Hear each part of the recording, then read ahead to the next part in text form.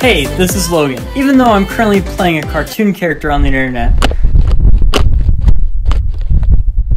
I know it's hard to get a date when you're gaming, playing D&D, or watching the final League Showdown on YouTube. That's where I come in. The white cloth on the table is called Napkin. It goes on your lap.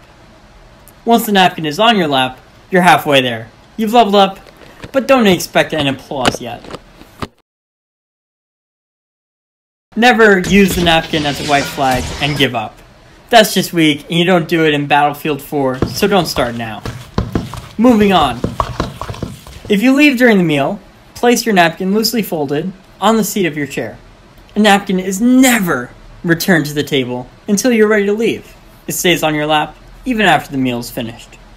Once the plate has been removed, you may place the napkin on the table in front of you.